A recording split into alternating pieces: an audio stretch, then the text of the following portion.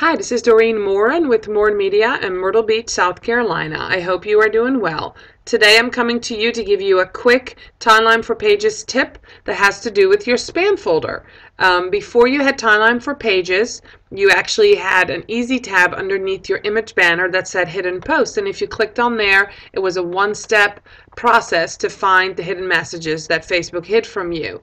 Right now, with Timeline for Pages, it's actually become a multi-step process, and I wanted to show you how to find it to make it easier.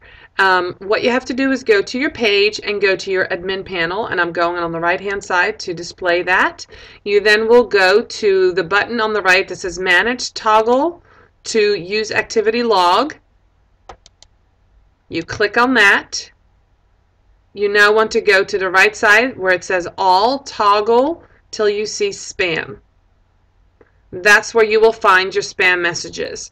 I recommend actually going there at least once a week, but maybe going there daily if you can remember to take these steps.